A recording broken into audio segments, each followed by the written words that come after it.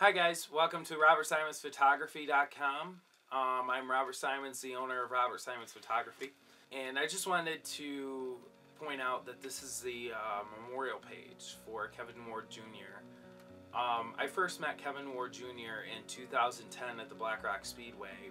He was actually helping his friend Dylan Swernick with the pit crew and everything, and Dylan always seemed to be the better driver in my opinion, but Kevin was always like, you gotta see me race, I'm getting a 360 sprint car, and he said, you'll come watch me race. So he came to the Woodhull Raceway. He finished in the top 10 somewhere in there, and he would always pick on me because for me, I was always passionate about the Woodhull Raceway.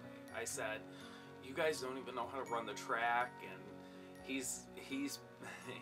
he said to me, he's like, Woodhull Raceway is terrible. He's like, it's not made for sprint cars, and I can even claim to that now, it is not made for sprint cars.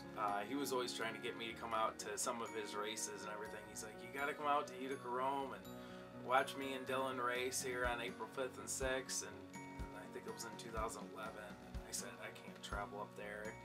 Being a college student and having a limited income really kind of made a 3 to 4 hour trip not likely. So Kevin always wanted me to, always wanted me to strive for my best in doing what I do. Mainly getting pictures of him in the race car, in the pit area, whatever. Kevin Ward Jr. was a good friend of mine, and he is one of the better sprint car drivers, in my opinion, setting 2 track records at concrete or asphalt tracks, if anything.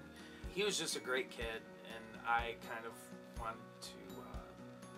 wanted to set a memorial page up for any of his family or any of his friends to check it out. I always miss Kevin.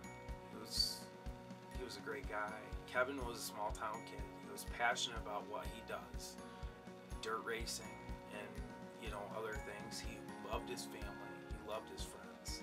And he always had a smile on his face. Even if there was a reason to hate the world, Kevin would always have a smile on his face and always trying to cheer people up. Here's a memorial page for Kevin Ward Jr. These are all the pictures I took of him in the past 4 or 5 years, and once again, links below in the description, so check it out. Thanks guys, have a good one.